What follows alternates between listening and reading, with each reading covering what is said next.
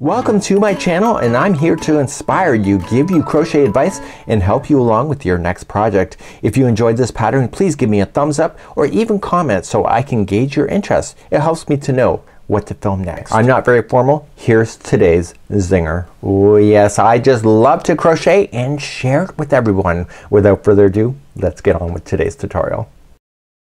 Welcome back to the Crochet Crowd. So my friends over at yarnspirations.com, we have a 2-in-1 today. We have the Celtic weave stitch. This is called the Celtic texture crochet blanket. You can see it this way, and you can also see it in a sense of a cowl. So both are the exact same stitch work. The only difference is that the distance in the width is different, and that's the only thing. So what I'm going to do today is an introductory course to a Celtic weave stitching. It feels awkward in your hands when you go to begin this, but once you get used to the motion of the way that things work and you use your fingers to ply the stitch work so that you can see where to go, it becomes much easier. And I did this last night, so I did the cowl in an evening. So I used Peyton's Alpaca Blend for this one here, and again you can change any kind of dimension that you would like to in order to create this. So once we get moving on this, it's a 2-row repeat over and over and over, and in the more information of this video you'll find a link for both of these patterns there so that you can find that. What I will tell you here is that here in the Celtic texture crochet blanket there is a fringe that is wrapped around that does a curl. We have a separate video on how to do that kind of fringe, so what I'll do is I'll link that in the more information of that article as well so that you can do that. So my main purpose today is to show you how to do the Celtic weave stitch using the same pattern, so it's just a different width in order to create that. So I'm gonna tell you how to change your dimensions, and we're gonna be doing that next. So here's what our goal is. This is what the cowl looks like when you're not wearing it. So your head would go in between underneath for sure. But when you actually crochet it, what you're going to do, and this is just where it starts, is that we're going to crochet in this direction. So the blanket is done this way as well. It's just wider. And so what we need to do is get ourselves started up onto the first chain in order to create this, and then we just go as much as we want to. So this particular cowl is 28 inches in the circumference, but if you want it to be much smaller you can. The thing that you need to watch for is if I keep rotating it, I realize that I saw a mistake during the photography, and do you see where it is? I actually did it twice in the same spot of all things. There should be 2 going over top, and usually it's not proper to show mistakes, but I think it does happen once in a while, and even though that's there, I'm not even gonna say that's a deal breaker, because if somebody's gonna be counting your stitches as you're wearing it, then they don't have enough to do in their lives. So you know, it's nice to have perfect, but you know, perfect doesn't really exist, at least in my world. So let's begin, and we're going to start with our beginning chain, and let's talk about changing the width of that in that part of the instruction. So let's begin the beginning chain. I'm going to be using Peyton's Alpaca Blend today. It is a wool blend, so just in case you're sensitive to wool, you might want to make a mention of that. It is a chunky weight yarn. So the blanket you can chain 82, or the cowl you can chain 34. You decide. If you would like to customize and make it for something else, what you can do is chain in multiples of 4 and then 6. So what you have to just do is you go 1, 2, 3, 4. Big enough, yes or no? If no, then 1, 2, 3, 4, and then keep on going if you're not satisfied. So 1, 2, 3, 4. And once you're happy with the width of this, then you have to do 6. So 1, 2, 3, 4, 5, and 6. So it's multiples of 4 plus 6. So let's begin the first row to go across. Let's begin by going 3rd chain from the hook, so 1 and 2, and go to the 3rd. Get the back hump of the chain because it'll look nicer, and I want you just to half double crochet the back hump of the chain. It's the 3rd one away. And once you do the first one, the chain will stay upside down. Okay, and once I'm in, I'm just going to half double crochet, and you should know that the chain I just skipped over, that spot is not a stitch in the future, so just don't count that as a stitch. So moving along your chain, just half double crochet all the way to the other side, and then meet me on the other side in a moment. And this is row number 1. As you come across on row number 1, you go right to the end and you turn. You should know that there's a lot of yarn that's required for this particular blanket in the blanket size, and even in the cowl. And the reason for it is that this stitch is so heavily textured that it uses up a lot of yarn. So I would call this a yarn pig, to be honest with you. Let's begin the second row next. So we're gonna get our second row established, and then we're going to be able to see where all of our crisscrossing is going to happen. So let's begin. You're going to chain 3, and that will count as the first double crochet out of the row. So you're gonna come here next. So you're gonna double crochet the next one. The edges will always have the same thing. We'll always have 2 double crochets. So in this case the chain 3 is a double, and then the next one is a double. So on the other side the very last 2 stitches will also be a double crochet. Now everything else in between changes the story. So what I want you to do, let's wrap our hook twice and let me chalk this out. So we have the first stitch here, the next stitch is right here. Just follow it straight on down. So the next 2 stitches here are part of the crisscross that will happen, and so those 2 stitches plus the next 2 stitches will be the crisscross. So in order to do the crisscross we have to come into the front post only, and we're gonna come into the third one that you see. So we've already wrapped twice, so you're just gonna jam the hook into the front post of that half double crochet and just stay on the front side. You're gonna yarn over, pull through, and then yarn over, pull through 2 all the way back to the top. So 1 and 2 and 3.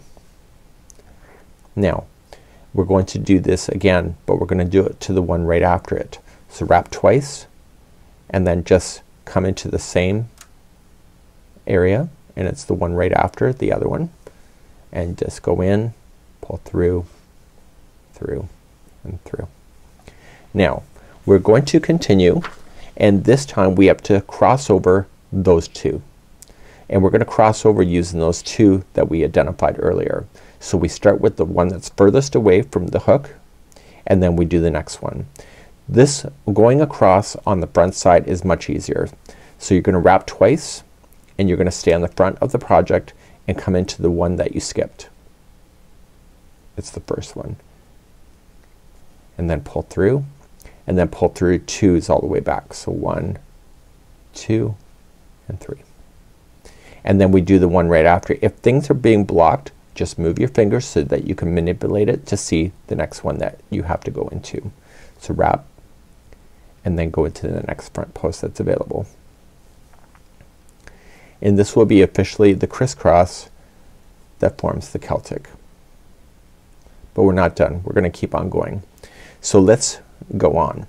We're going to do another crisscross using the next 4 that are available to you. So you skip the first 2 and you go to the third one and wrap the hook and do a front post treble into that one. So wrap and pull through 1, 2 and 3, and then you do the one right after it. So wrap twice, pull through 1, 2 and 3, and now we come to the 2 that we skipped over, going with the one that's furthest away from where you are right now. So you wrap twice and stay on the front side,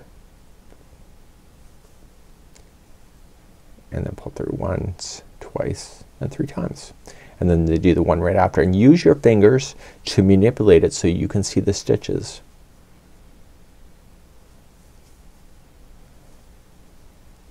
And so you're gonna keep crisscrossing like this all the way across. So I'll do it one more time because I'm coming close to the end.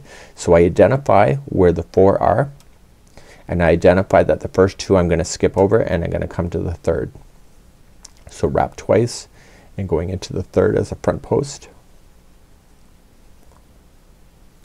and then do the one right after it.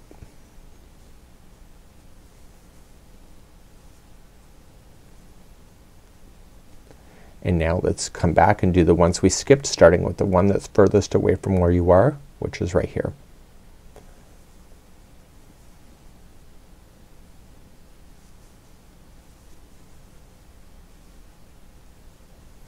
And then do the next one. They're always in groups of 2. Just remember that. So you're gonna continue that all the way across. So put me on pause if you're not all the way across yet, and then I'll show you how to finish the final 2. You ready to finish the final 2? Let's do it. So you're going to pull it apart, and you can see that you have what appears to be 3. Remember that I said that spacing that you skipped over is not a stitch, so you technically only have 2. So what I want you to do is go into the next one right here,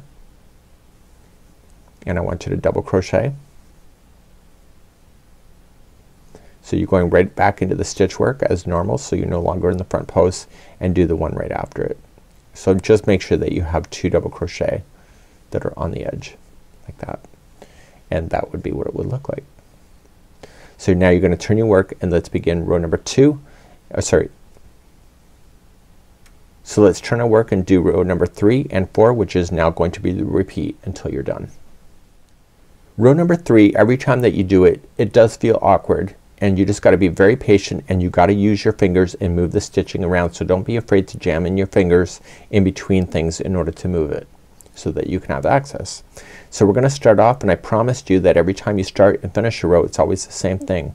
So you're gonna chain 3, and then you'll double crochet into the next one. So that'll always be the same, and the edging on the other side will always finish with 2 double crochet.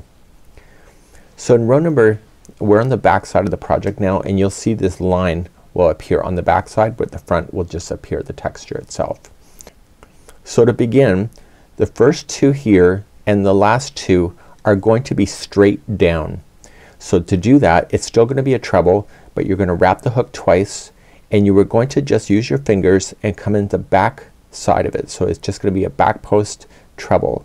So come in from the back and pop it out and grab that post and go out through the back. I'll show several times, and then you'll pull through, and then pull through 1, 2, and 3. So these, what you're doing is you're causing this to go straight down instead of a crisscross, and you're gonna do its friend next door. Don't be afraid to move things around if you don't see it. So wrap twice and do a back post treble. So come and separate the post out and take it back to the back, turn it over so you can see it, and then pull through, and then pull through 2 and 2 all the way back to the top. So now we're gonna start officially crisscrossing again, but the crisscross is done slightly different this time. So we're going to start, you're gonna skip the first 2, and you're gonna go and play with these 2. So they're still in groups of 4, they're just in a different spot this time. So let's wrap the hook twice and then talk. See these ones? See how they're leaning towards my hook?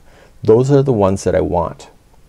So I want the first one that's closest to me, and I'm gonna come from the back side, and I'm gonna take it out to the back.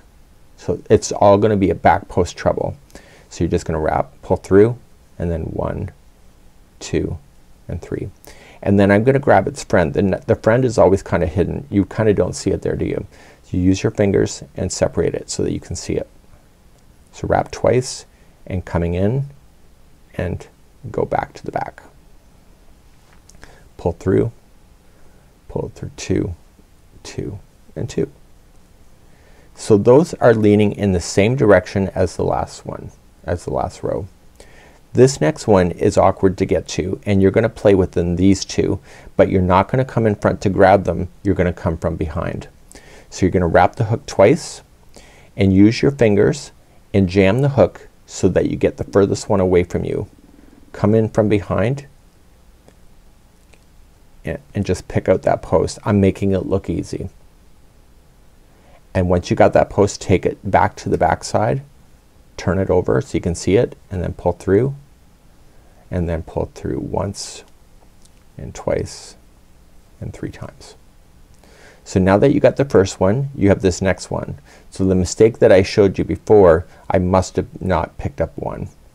So I'm gonna wrap, and I'm just gonna come from the back, and if you don't need to turn it over, you can just move your hook to the back, pop it through, and take it to the back. Pull through once, twice, and 3 times. And what this is doing is that it's changing it so that you have a line that will go over top to make it look like the Celtic weave. So now everything else to the end of the row, except for the very last ones right here, these trebles, is always gonna be a crisscross in the same manner. So you're gonna wrap the hook twice. You're going to look for the 2, so you're gonna skip these 2 and go to these. It's the same ones that are leaning towards your hook, ready to go.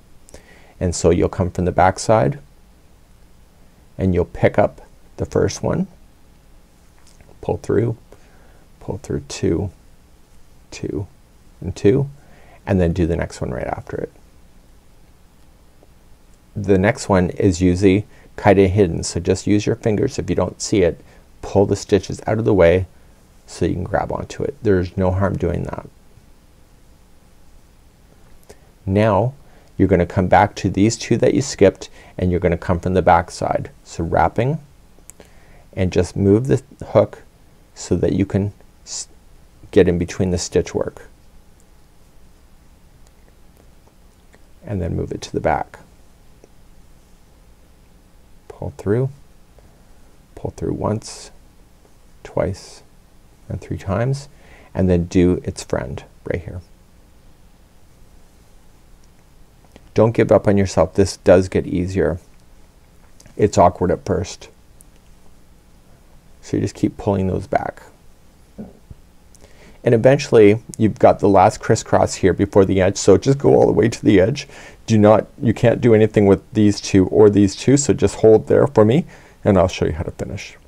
To finish, these last two have nowhere to go other than straight up. So you're just gonna wrap the hook twice, and you're gonna treat those as a front post treble, or sorry, as a back post treble going straight up. This is what's creating the braided look. So you're gonna do both of those in a row. So just as a regular back post treble. Then finally the last two are going to each be 1 double crochet each. This is a turning chain, so make sure you go into the actual chain work itself. Don't go into a space because it'll stay open, and just go right into the space. And that was completing row number 3. So you can kind of now see how things are gonna form, and let's begin number 4 next. To begin number 4, you're just going to chain 3 and double crochet in the next. We've already talked about that before. Now row number 4 is the same as row number 2. So you're gonna skip the first 2 and you're gonna come into these 2 here. And so you're just gonna start with the third one away, which is right here. It's leaning towards the hook, ready to go, and you're gonna make this as a front post treble. And you're gonna do the next one after it. So it's easy to see when you're on the front side where to go. Now you have to crisscross back over the front side, and you're gonna go into these 2, and you're gonna go to this one right here. It's the furthest one away, and make that a front post treble. And this is going to turn the Celtic weave so that it has a beautiful edge. So you do that one plus its friend next door. And when you pull this back over, you're gonna see that a nice edge is going to happen, and it's going to turn the Celtic weave. Now you're going to do the next crisscross. So these 2 are the next one. They're kind of hidden behind here, so just move it if you don't see it. And then you got these 2. So you're looking for the ones that are facing your hook. And do the first one that's closest to you as a front post treble. And then the next one. And then this one, the crisscross, just use your fingers if you don't see it, and just use your finger and pop it out of the back end, and just do a front post treble starting with the furthest one away, and then the next one.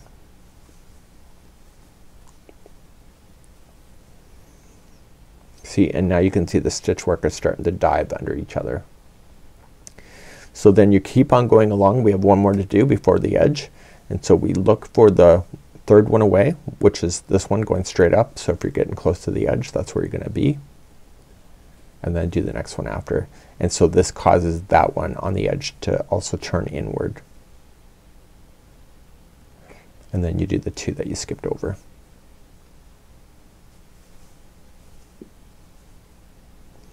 So you have to understand that row number 4, every time you do it, you're crisscrossing all completely across except for the very first 2 and the last 2, where the other one in row number 3 you have to start off with the front post treble that goes straight on down. So once you get to all the way to the edge, you're just going to double crochet into your final 2. And what I'm gonna do is that I'm just gonna recap then row number 3 again, just to make sure that you get it so you can see more being done. And so we'll turn our work and start row number 3 again. So let's recap number 3. You're going to chain 3 and you're going to double crochet in the next one. The first 2 are going to be straight down, so it's a front post treble straight down, and it's a back post treble straight down. I apologize for that. I forgot that I turned it. So it's a back post treble straight on down. Now you're going to start crisscrossing. So you skip the first 2 and go to these 2, and it's facing towards your hook. If you turn it over, you can see that. So you're gonna get to the first one and everything is a back post treble, and then you do the next one after it. And the tricky part is the next one that crosses back over, and it's gonna go into these 2. So you're just gonna wrap the hook and just move your hook in behind and isolate those one by one. So you're gonna get the one that's furthest away from you and pull it back.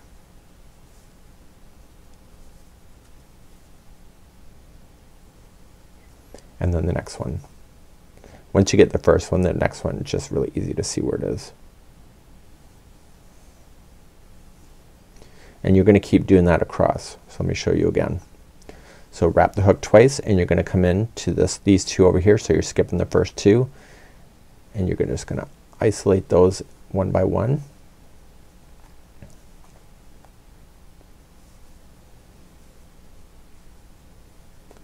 And then finally these 2 that you skipped, you come from behind and you isolate one by one. So once you get it, pull it up and pull it behind and finish it, and then do the next one. See, it's kind of just sitting in limbo on its own. So you'll do this all the way across, and as you get close to the end you'll have these 2 that are by themselves and then your edge. So these 2 by themselves will just be a front post treble straight on down. So in row number 4 what happens is that it pulls it back into the center of the project again. And then the very final 2 is a double crochet. Let's recap number 4 one more time to make sure you got it. So you can see more and more of the Celtic weave is happening. Let's do number 4 one more time. Let's recap number 4 one more time, and you're just gonna chain 3 and you'll double crochet into the first one that you have. So you got 2 in a row. You're going to crisscross using those 4. So you're just gonna start and stay on the front side as a front post treble. So you're skipping over the first 2 going into the third, and then to crisscross you're gonna go back into these starting with the furthest one away, and that causes that to turn back into the center of the project. See that? So you get these beautiful edges coming in. You'll crisscross again, so skipping these 2 and going to these 2 over here starting with the first one. It's easy to tell where to go because the stitches are leaning towards each other where you need to go. And then these ones are a little more awkward to find, so just use your finger and ply them out.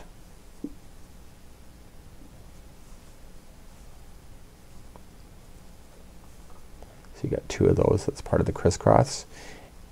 And because this is row number 4, you're just gonna crisscross right into the end. So skipping these 2 that are behind this one, if you don't see it, just pull it out. So right here is your next one.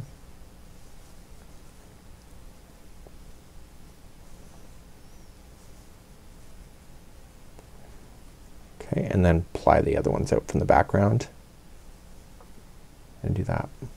So that's all you need to do with this Celtic weave. For the blanket you just work your way up until you get to the size that you would like to do. The blanket size is almost 49 inches total, and that includes a portion of the fringe that will be done. So in the final 2 here, don't forget you're just going to double crochet.